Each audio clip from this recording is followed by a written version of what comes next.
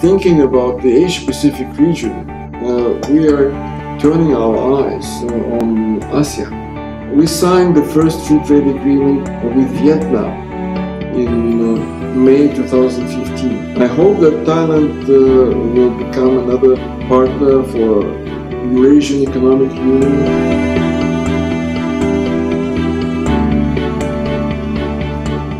Our major interest in the future will be focused on such sectors as energy.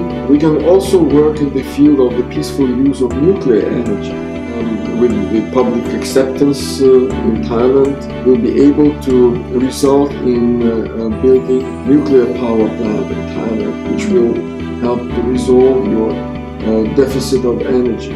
We can also cooperate in constructing hydropower plants in Laos and electricity transmission lines from Laos to Thailand.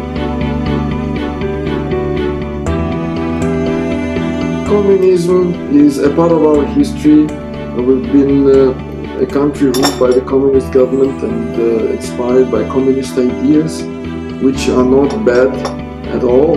A lot of good things that we should pick up from those ideas. It is high time for the Thai people to rediscover Russia by traveling to my country, by reading more about my country.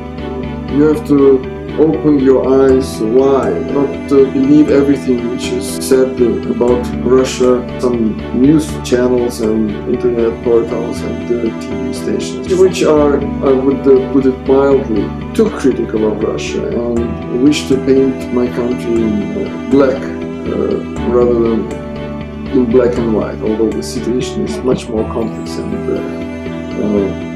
we are a nice country and good bunch of people.